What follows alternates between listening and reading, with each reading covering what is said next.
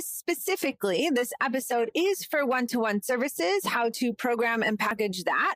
Some questions and topics we will go over are why to sell these programs and packages instead of one-off single coaching sessions, how to price this wellness program and package. Should you give discounts?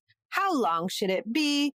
Should you do a group wellness program or one-to-one? We'll go over that. That's a big hot topic. Should you do virtual or in person?